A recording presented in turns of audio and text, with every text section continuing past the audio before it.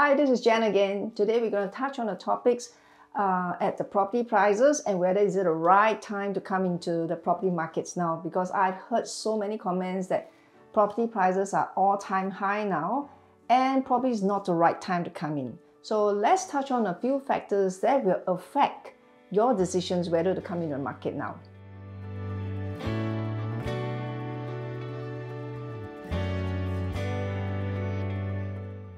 Okay, there are a few things that will probably let you know that's affecting the property prices.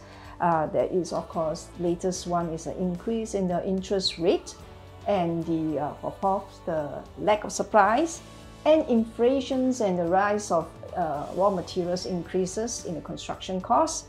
And of course, the latest cooling measures that just implemented, how will it affect the prices in Singapore? So let's touch on the increase in interest rate. Okay, for more than a decade, we have seen very low loan interest rate, especially for property loans in Singapore. As I'm going to show you the graph here, you can see actually the prices indicated here is actually a show between the property index against the interest rate for the last decades or more. Okay, so the blue dot line actually indicate the property price index and the yellow or the orange color indicate the interest rate.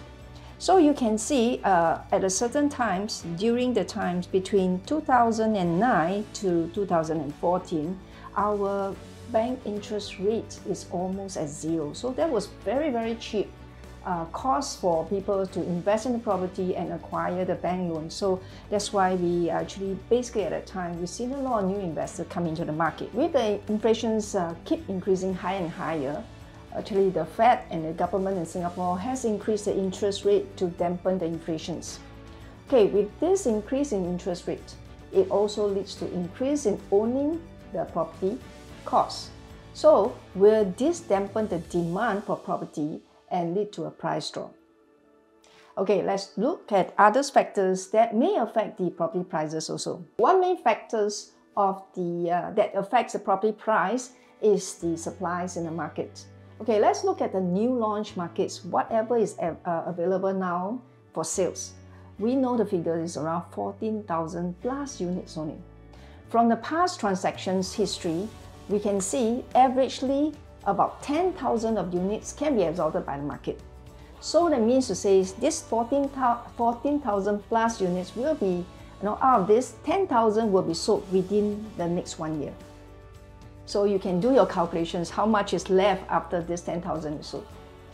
What does it mean?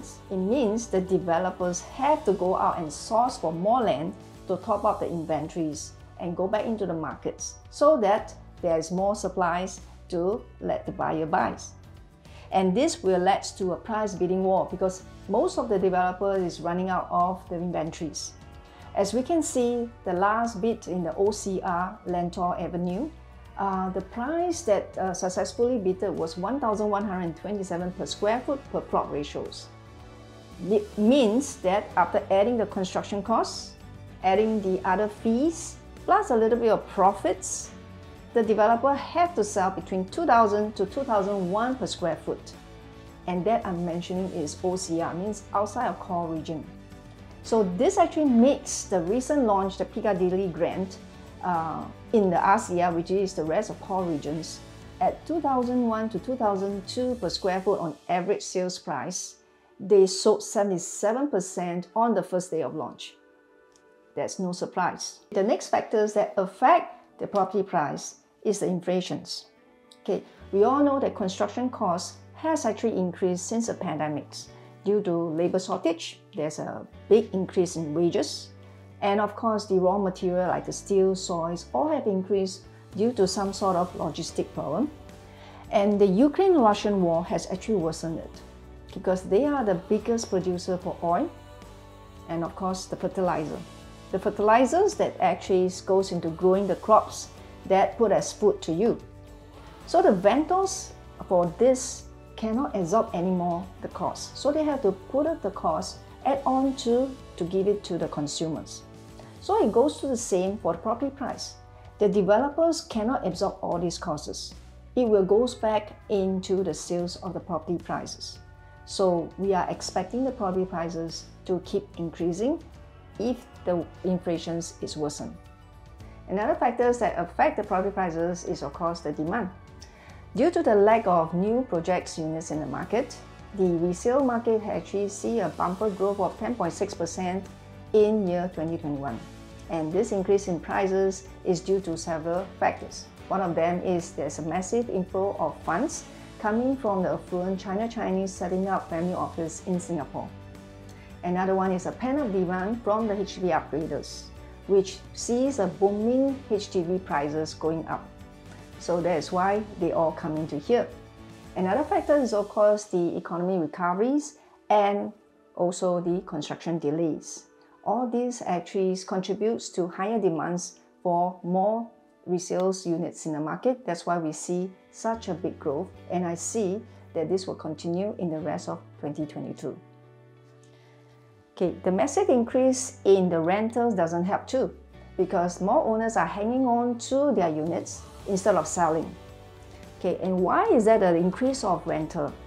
Several factors, of course. One is the opening of the borders, where more are coming back to Singapore to work and live. Another one is also due to the HDB upgrader, because they will sell and then rent before they buy another unit. Why so? Because they want to avoid paying the ABSD. And due to the construction delays, all these renters are holding the units, renting for a longer time, and that's why reduces the supply, increasing the demand. Many of my seasoned investors has been complaining to me that property market in Singapore is not as lucrative as it was like in the 90s and the early 2000s. Well, I have to agree and also dispute at the same time. Okay, right? Because during the 90s and the early 2000s, there is no rules of how many you can own or how many properties you can own. Like there's no TDSR, there's no ABSD, there's no cooling period. So that means to say a rich investors can buy as many properties with very low deposit and leverage very high on the bank loan. That leads to excessive speculations and eventually led to a lot of property downturns with a few events that happens in the world and also maybe just locally. So I'm going to show you this graph. You can see since SARS, the SARS times the market was very all-time low. And after that, it picks up. And speculation start to come in because without the rulings, anybody can just buy with very low deposit and leveraging very high. So during the global crisis in year 2007, there was a massive decline and a lot of people lost money.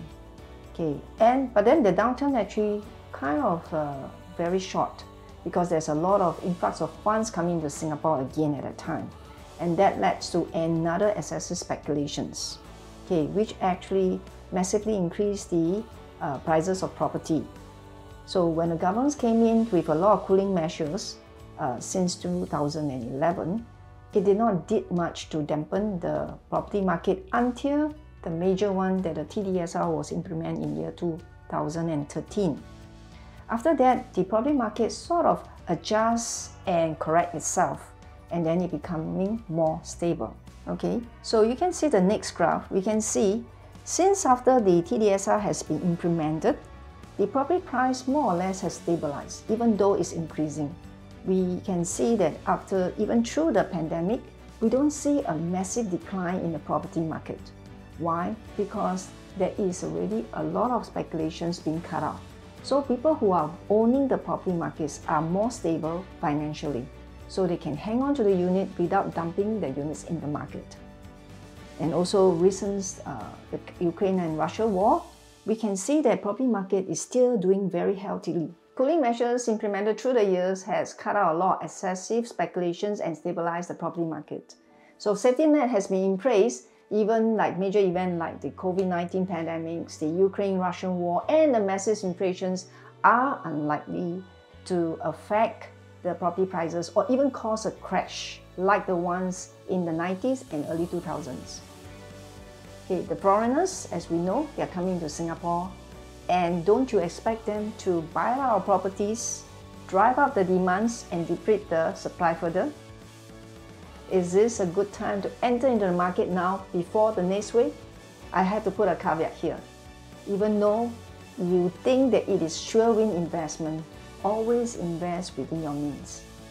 And if you want to have accurate calculations on whether are you investing within your means, feel free to contact me.